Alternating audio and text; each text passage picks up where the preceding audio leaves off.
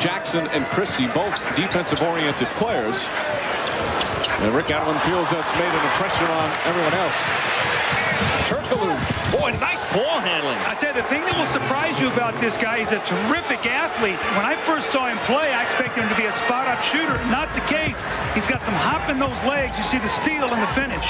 He's a very confident young man from Turkey. Oh, knocked away, another steal. And here comes the hop.